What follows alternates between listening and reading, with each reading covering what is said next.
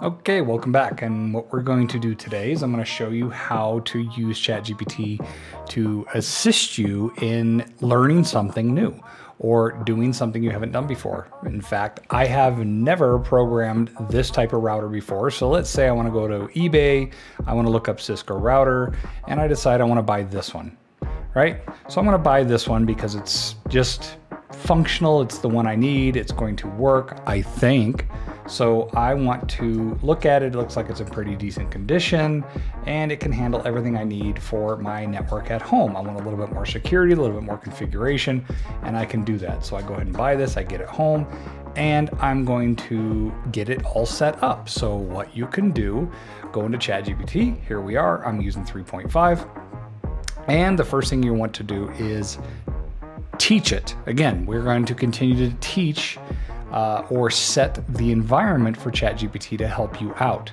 So what I'm going to do is I'm just going to paste it here, what I was doing earlier to test this out, but I said, I need you to be an expert in Cisco routers and switches.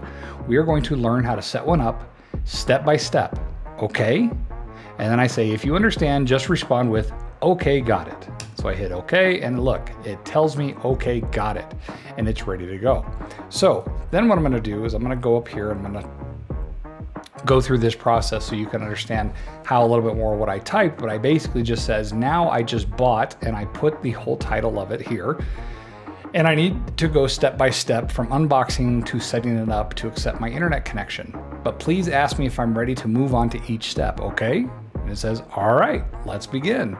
And it says, unbox that, right? So unbox it, and it asks me right here, are you ready to move on to the next step? And I say yes. And it says, great, physical setup. I'm going to regenerate the response because, again, it's going to take me through step 2, physical connections. Now, what you want to do is establish the physical connection for the router, place the router on a flat surface, mount it on a rack, blah, blah, blah, right? So it's walking me through the steps that I need. And you could take this a bit further. Like, I have ChatGPT working on my iPhone. I have a shortcut built using the API, and I'm actually able to use Siri to access my ChatGPT to give me the things I need, and it speaks it to me, which is nice because then I can just sit there and go, yes, I can respond to it, so I can actually talk to it. So there are a lot of cool things you can do, but you can see here, because I asked it to regenerate the response, it asked me, was this better or worse? Again, confirm, verify, confirm, verify. It's always important to confirm and verify, but again, because a lot of this information is available, a lot of this information is out there, has been out there for a while, it can really help you learn something new, especially getting things going, right? So now it's asking me, am I ready for the next step? So I'm going to say yes. It says, okay, step 3, establish a console connection. So you're going to set up your computer, you're going to use PuTTY or secure CRT, you're going to get the command line interface, and it's going to walk you through everything you need to do to configure. Now here's the cool thing. Hopefully it shows me. Again, ChatGPT is kind of weird sometimes, and sometimes it shows me, sometimes it doesn't.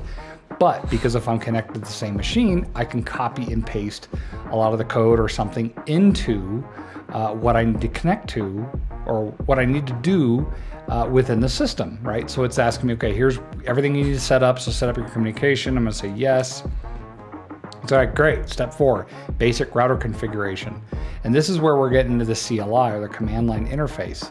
And once I get in there, then it's going to start giving me the commands that I need to do to program that said router, which is nice because, again, it's telling you step by step of what you need to do. Now, I'm going to show you a really cool trick here in a minute.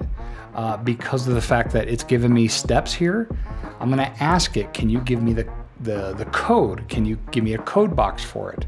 So that way I can copy and paste that very, very easily, right? So it's going through each of the steps, and as you can see, it's telling me each of the pieces that I need to do. And I don't know how many more it's going to give me because, again, you're doing this along with me as we speak, but you can see it's adding everything that you need to do. You can see right here, it's ready to accept your internet connection. Are you ready to move on to the next step? I'm going to say no. No. Can you give me the above commands in a code block so I can copy and paste them, please? Now, what it's going to do, of course, here are the commands in a code block format. and it says replace desired host name, blah, blah, blah, right? Again, sometimes it gives you in the code block. Sometimes it just gives you to it here. Oh, here you go. See, right there. So that's beautiful. It gives you the exact thing you need to copy this and paste it into your CLI tool to be able to get that ready to go. Isn't that cool? So you just hit copy code, paste that into your CLI, and you're ready to go. So next step. So I'm going to tell it, yep, I'm good. So now it's saying verifying connectivity. Now that the router is configured, we'll verify its connectivity to the internet. Enter show IP interface brief, blah, blah, blah. Right, so it's giving you the steps that you need to do to validate that your internet connection is good to go and be able to ping the things that you need to ping to test that your internet connectivity is good. So with this, with ChatGPT, it just walked you through, and by the way, it's giving you the code to be able to do that, which is nice. To be able to show you what it's going to look like.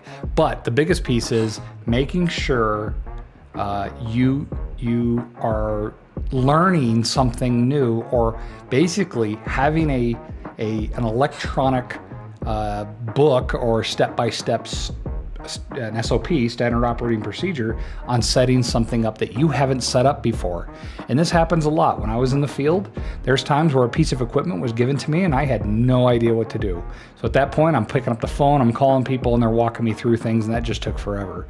So with this, you can set it up on your phones using the API, using shortcuts, or you can just use it on your computer and you're good to go. But right here it says, otherwise, congratulations on setting up your Cisco router. That easy. So again, this isn't to replace jobs. This is to help you. This is to give you a toolbox, tools to be able to help you do things out in the field when you need them, or be able to walk somebody through something very easily by copying and pasting it and sending it to them, right? It makes you a more efficient help desk person. It makes you a more efficient engineer. It makes you a more efficient installation, engineer that's out in the field. So hopefully this is giving you an idea of what you can do.